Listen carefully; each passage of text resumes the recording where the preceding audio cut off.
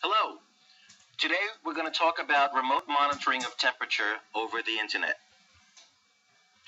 using an iGPIO website interface. The approach works like this. There is an iGPIO server that talks through the internet and is communicated with either through a browser on a PC, tablet, or smartphone, and a remote device that also may have, for example, in this example at least, a temperature sensor. It works the following way.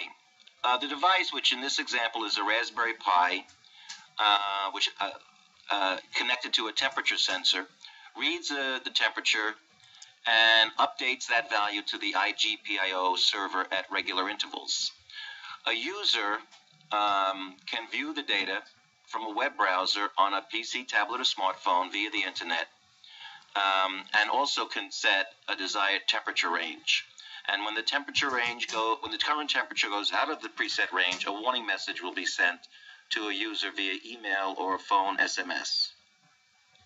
For this example, you'll need the following parts: a Raspberry Pi Model B with internet access, can be either wired or wireless, an MCP 9808 temperature sensor, and some jumper wires and a breadboard. This is the setup.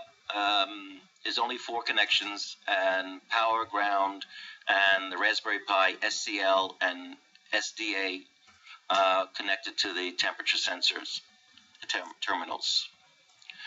So to build the monitor, you would do the following 5 steps. You would register for a free account at iGPIO. You would set up the device general parameters at the website, and as the device detail parameters as well. You would build a temperature monitor, and you would start it and run it. So for the first account, you would register at iGPIO.net for a free account. You can do that with a free registration button, fill out the registration form and submit, and you would receive a message from the iGPIO website, and you would click on the link in the email to activate the account. And this is all there is to registration.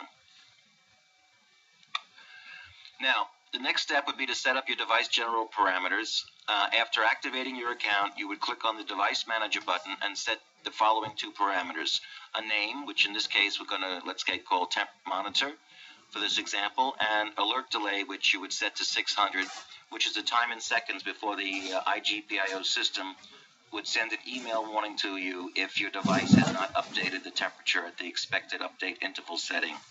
You check on the enable box and click on update, and you'd see something like this.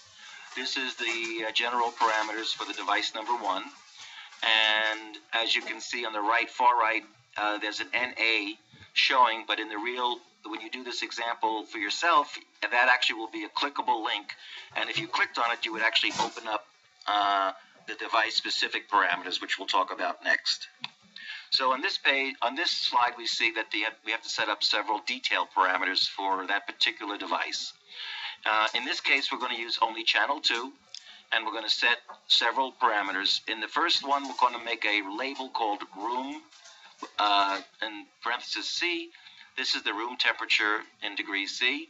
We're not going to enter any data in the value column, because that data actually will come from the Raspberry Pi.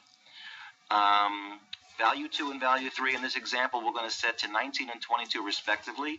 This is the temperature range that we want to be notified of if the temperature actually goes outside of that range. And the flag setting to 0 allows the Raspberry Pi to actually update the value, the temperature value. Check the enable box and click on update, and you will complete those settings. And this is what it will look like when you do that. As you can see, the column marked value has zeros in it, which is just essentially meaning that the Raspberry has not yet updated the values at this moment. Of course, we haven't built the Raspberry monitor yet, so that's obvious.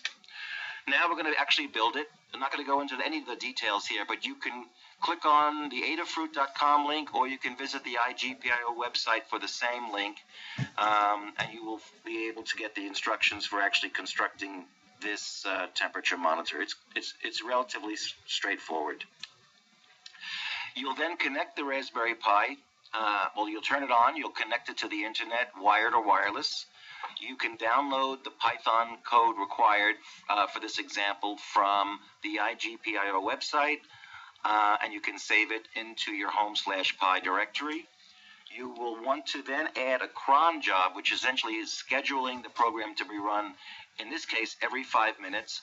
You would type cron tab -e, and you would add the following, that line shown here, which is */5, which will essentially run every 5 minutes on the 5-minute time step, the program that you've downloaded. You save the changes and exit cron tab, and your program should then be running. In this example, the device will be updating the temperature, the remote temperature, every 5 minutes.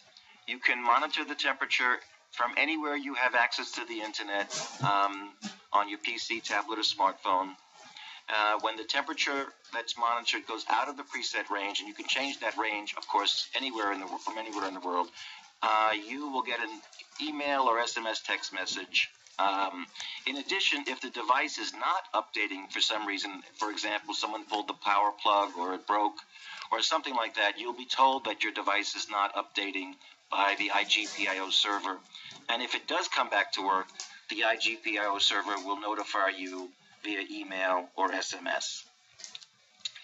For using SMS, you can enter a secondary email address for your particular mobile provider. In case, for example, of Verizon, it's their mobile number at vtex.com. Thank you very much, and I hope you enjoyed watching this show.